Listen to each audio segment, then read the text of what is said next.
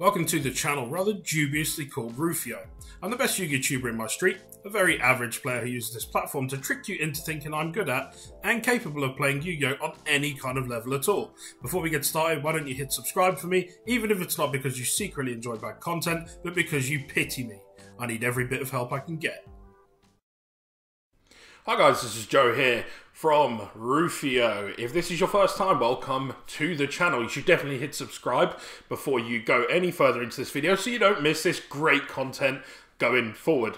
If this is not your first time here, welcome back. I don't know why you're back again because this content is fucking garbage and I have no idea why you would subject yourself to it without a good reason. But anyway, we are here for the UK and European market watch. So we're going to take a bit of a look at the movements on the market, which is very different here to how it is in the US, which is what you normally see covered on YouTube. We're going to be taking a look at a wide variety of different items. If you've seen our previous market watches, you'll have seen some of the bits that we're going to cover today, and we're going to have a look at how that market has changed somewhat over the last few days. We're going to be looking at some new parts, some reprints, some one-time print cards, and a bit of other stuff too. I'm not going to go into too much detail now though. I'll stop fucking waffling. Let's get stuck in to the market watch, shall we? Okay guys, so let's start off with pretty much what we started off with last week. We're looking at Super Dreadnought, Rail Cannon, Juggernaut, Liber. This card's continued to rise and rise over the last few weeks. We've seen it go through the roof. It's now settling anywhere between the 25 and 30 euro mark, which is not really much less than it was last week. However, it does indicate that it is starting to slowly come down. But I do think that this is going to be a gradual decrease over time. So if you do have these, now is probably a decent time to sell up. I don't think it's one of those decks that's going to see longevity in its play, but of course I could be wrong. I mean, who the fuck am I to tell you what decks are going to be good in the future? But honestly, if this was me, I would be selling up any copies of this that I have in my hands. Next up, we're taking a quick look at Eldlich, the Golden Lord. As we can see, this has started to plateau now, actually. It does seem like it's sat pretty solidly around the 65 to 70 euro mark, as it has been the last week or two, and it does look like it's going to stay there for the time being. It is topping most of the online events that we are seeing, and you know, we'll continue to see that data coming out. It is like one of those decks that people seem to be wanting to pick up because it can grind really well. The question is whether it will continue to do this in the standard format once we are playing physically, and who knows how long it is before that is again. This will inflate the prices somewhat because we have a limited data source. However, the fact that top players are flocking to this deck will indicate that it is likely to be good in the future too. Next, we're looking at Adamantipator Researcher again, just to see where this is at. It does again seem to have plateaued, much like Eldlich has, around the 40 euro mark now, and it looks like it's set to continue to stay there. This deck is incredibly powerful. It's really, in fact, it's probably the best combo deck of this format, at least for the time being. And we are going to take a look at some of the other support that is seeing play and that people have sort of tipped me off about, that they'd like to see the prices on to see how those are getting on. So in line with rock support, we're taking a quick look at Weeping Idol, which doesn't really seem to be doing all that much. It's still buttons, so if anyone's looking for this out there, I would get it. It's 2 fucking cents, to be honest with you. I was also asked to look at Go Go Go Gigas. I fucking hate saying that. It's anywhere. The prices vary hugely. I mean, we could see them as cheap as 10 cents, but obviously including your packaging and that kind of thing, it's probably likely to be a little bit more. The overall price guidance is around the 3 to 4 euro mark, which is actually shot up in the last week or so. So actually, that is quite a hike in that time, where it's gone from being less than 1 euro all the way up to 3 or 4. That's like a 300% increase, which is pretty insane, to be fair. Next, we're going to take a quick look at some of the Dragon Maid cards. Of course, we can only do a limited amount of data on this. I did want to take a look at the Starlight Rare. However, the actual overall trends and stuff aren't really available on Card Market at the moment, purely because it's sort of not really cracked all that much at the moment. So it's a pretty hard thing to look for. We are looking at the Secret Rare version, though, which does have a price trend on there, which is sat at around the 17 euro mark. I do think that this is probably where it will stay now. It seems to have plateaued off of this over the last few days, so I don't think we're going to see it drop much more than that. However, there is some movement on some of the other cards in the set as a whole. Another one of the Dragon Maid cards from Eternity Code. This is settling around 3 euros and 40 cents. We're going to take a look at some of the other Dragon Maids and see how they're getting on too. So next we have Kitchen Dragon Maid from Mystic Fighters, which is, well, it has been yo-yoing over the weeks and weeks, but obviously with this new support that's come out, we are seeing it sat at close to the €30 mark. Do I think it will dip beyond this? It may come down a little bit in the future. However, there is a little bit of hype surrounding this, as there always is whenever there's new support that comes out. There are a lot of people who are starting to think that this deck could actually do quite well as a combo choice going forward. It does seem like Konami are pushing this as an archetype that they want people to play. And of course, it is dragon based, so that is always going to be popular. And of course, there's the waifu tax as well. Next, we've got Nurse, which again has been yo-yoing all over the place, much like many of the cards on the market at the moment, depending on how a lot of online tournaments are going and as and when we see support getting released across the board. This is currently sat anywhere between 17 and 20 euros, but we have seen it as high as 30 in recent weeks, so it may be one to pick up if you are looking to pick up the deck soon. Now might be a good time before we maybe see another increase in the near future. Next, we're taking a look at a few requests that I've seen across the board. So these may seem a little bit off the cuff. This is just stuff that people have requested to see. So first up, we got Heritage of the Chalice. We are taking a look at the nice rarity version of this, the old Prismatic Secret Rare. This has again been yo-yoing all over the place, but in reality, it's not a very expensive card. Again, around 2 cents. We've seen it as high as 50 cents, but I mean, this is tiny stock stuff. I don't really see that there's any much point invested in this, unless they're cards that you just want to pick up for your collection. I understand that people may want to be looking at this because of some of the Noble Knight support that's coming out down the line, but it isn't enough to budge this, I'm afraid. Next, we'll take a look at Smoke Grenade of the Thief. This was again another request, which we're seeing go all over the place. I don't really understand the request here, unless I've missed something. Maybe this has seen some sort of play wildly, but it is yo-yoing all over the place from €1 up to about €4, although it is one of those things that I imagine there isn't an awful lot of these in circulation. Considering it's from Legacy of Darkness, there was a reprint in Dark Beginnings too, but this has yo-yoed all over the place. We'll take a look at the Dark Beginnings one as well, just to see where that's at, and see if there's any difference there. Okay, the Dark Beginnings one is shooting up. It's gone anywhere from, what, €2 right the way up to 5, and it looks like it's on the increase from there. It's actually been bought out looking at this. These are any English first edition prints in good condition are €7 or above now to pick up. If someone can explain to me in the comments why this has happened, I'm completely out of the loop with this one apparently. Why? Why are you doing this? Next up, we're going to revise one again that I looked at on the previous edition, where we're looking at Galatea, the Orcust Automaton in Ultimate Rare. Again, this is something that I expect to continue to creep up with Gearsu and the like being released. This deck is starting to see some play again. People picking this up and seeing how it gets on. Personally, I don't think it's still good enough to see play again in the meta, but of course, that may change over the coming weeks and months, particularly when we go into the next format as well, and we get more of a shape going on with the formats. It is important, again, to note that we are mostly online at the moment.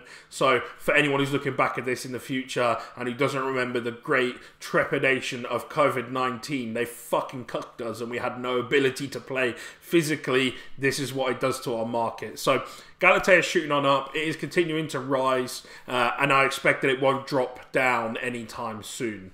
Equally with Galatea, I wanted to take a look at Dingesu. This card in and of its own right is going to always see some degree of play. It's actually incredibly strong. It's a very, very strong rank 8 option, even outside of the Orcust deck. The fact that it's a non-target in Send, it has protection built in there. It's a very, very solid all-around card, and it wouldn't surprise me if we see the price on this actually creep up again over time, because people want to pick this up for their collection, but also the fact that it is a really desirable card to be able to go into as a rank 8 option. We are currently seen it around the 30 to 35 euro mark. I do expect that it will sit around there for a little while, but it may actually continue to creep up in future, maybe back towards the 40 euro mark. Next up is another request, Predaplant Chimera Rafflesia, which I believe is a super poly target to get rid of your Vert Anaconda that's on board, probably your opponents, I would think. This has been yo-yoing all over the place between €3 and €5. It's now settled again around the €4 mark, so not too pricey to pick up. If you're considering picking these up, it might not be a bad shout. It does only have the one print from Fusion Enforcers, and this is a set that we have seen pick up in price over time. In continuing with the Predaplants, we are now looking at Vert Anaconda again, which has been yo-yoing all over the place. It's around the 18 to 19 euro mark at the moment. I do think this will continue to rise, as I've said week after week now, especially once competitive play resumes in a physical sense. I do think that we'll see this shoot up. It is a one-time print card. It's a card that was printed right before we've had this whole COVID interruption. So I think that by then the prints will be out of run. People will realise that they need this in a lot of decks, and the prices will spike as a result. Now is a very, very good time to pick this up. I do think it's only going to go up in the future. Next up, we're going back to that whole train digger fucking thing that people are enjoying at the moment. These weird machines that everyone seems to enjoy. This one has been yo-yoing all over the place. Infinitrack Anchor Drill. It has shot up as far as almost 30 euros in recent weeks. We are seeing it back down towards the 24 euro mark as a whole. Do I think that this will hold at this? I really don't think it will continue to stay there. However, people are experimenting with the deck, so don't be surprised if it does indeed again spike up. I do think though that this is more likely to come down than go back up again. Next, we're going to take a look at a couple of Plunder Patrol cards. Again, as we did last week, this was called out by one of my good friends to take a look at these and see what the prices are doing. They had shot up, however, it looks like they're creeping back down slowly again. Whether this will continue, I'm not really sure. There was some new Plunder Patrol support that came out that has definitely seemed to have improved the deck somewhat. However, I'm not really seeing much in the way of competitive viability in terms of results just yet. However, that may change over time, and by the time this video is released, who knows, maybe that will have happened. Whitebeard is currently sat at around the 7 euro mark to 8 euro mark. However, we are seeing those disappear at that kind of price range, so it may continue to sit around the 10 euro mark going forward. Next, we have Redbeard, which has travelled in a similar trajectory. It did spike up and it's dipped down again. However, the overall price mark has increased by about €1 overall. We are again seeing these between 7 and 9 euros. Don't be surprised if they creep up around towards the 10 and just settle there, much like the other Plunder Patrol bits that we've been looking at.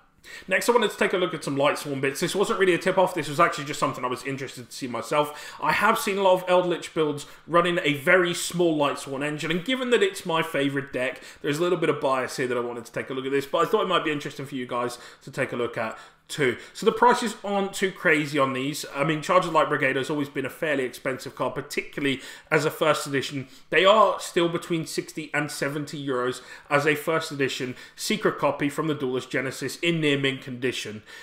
It is interesting to know, though, that there are considerably cheaper versions of this if you're not too bothered about it being first edition, although that is where you hold your value.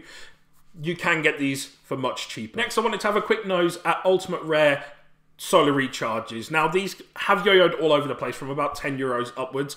These are for ones that are in good condition, which is actually quite hard to find these in a very, very good condition, like near mint or above. Given it's actually quite an old card, I mean, we're talking over 10 years ago now, which is absolutely insane to me that it's been that long. I mean, this is showing my age, of course. I'm almost 30 years old, and I was a teenager when I wanted to play this deck, so that tells you everything you need to know. But let's go ahead and take a look at the near mint, if they are available on the market, and see what the kind of price difference is there.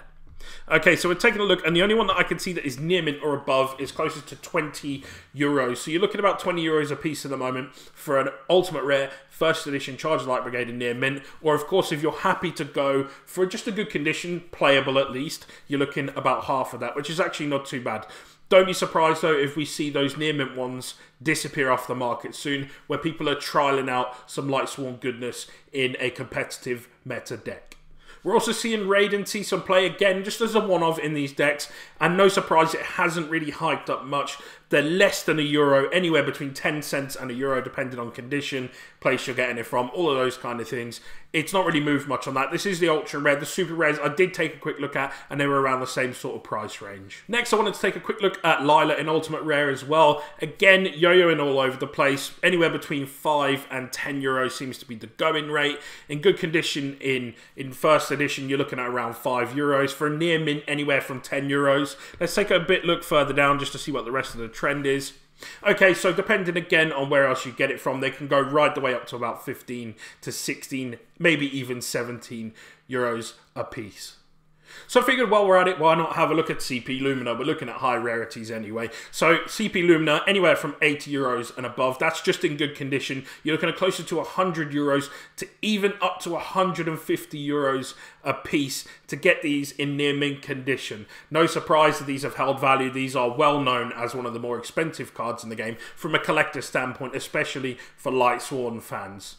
And it wouldn't be fair of me to cover Lightsworn without taking a look at our good friend Judgment Dragon. So the prices on this for a first edition, anywhere from good condition or above, is around the €44 mark and upwards. This is something that actually holds quite a good value, to be fair. I was quite lucky to pick mine up for around the €20, €25 mark. They were in good condition, not near mint. But to actually see them at this is actually not too bad. Don't be surprised, though, if more likely you're going to be paying towards the €60 mark for these. And we will take a look at the Ultimate Rares in just a moment.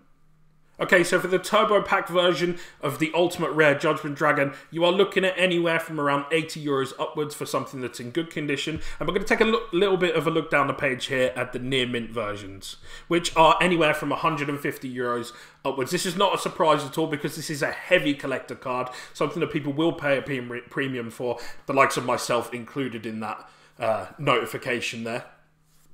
So again, don't expect to get these much cheaper than around the €150 mark if you're looking for something near mint. If you want something just playable, €80 and upwards.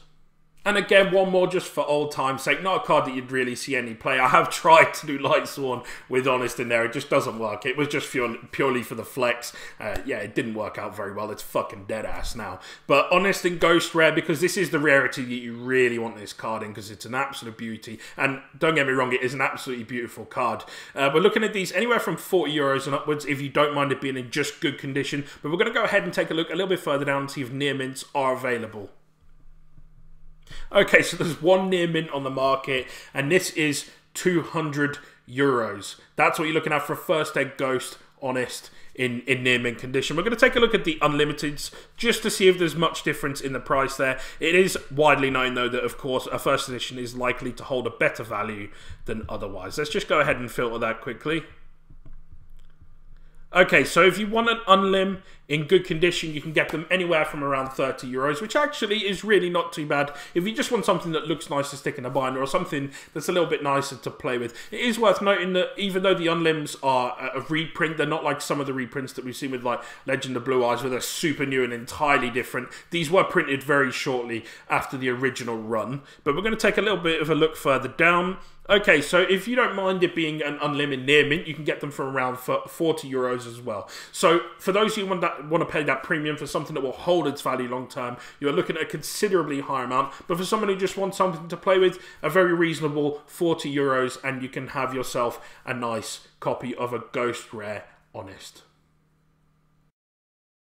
So hopefully you've all enjoyed today's market watch. Hopefully you've had a bit of an idea of how the market is shaping up here in Europe and how different it is to the US market, which again is predominantly what market watchers on YouTube cater for. Hopefully this will give you some ideas about investments you should be making or cards you should potentially be selling up, especially considering we're at a point in time where there is currently no ongoing competitive play in the physical sense, mostly just online. Thank you very much again for checking in, guys.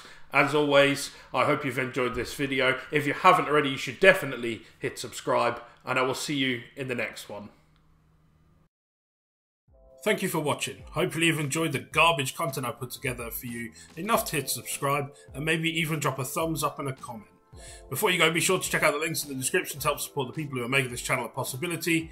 Thanks again for checking in, and I'll see you in the next one.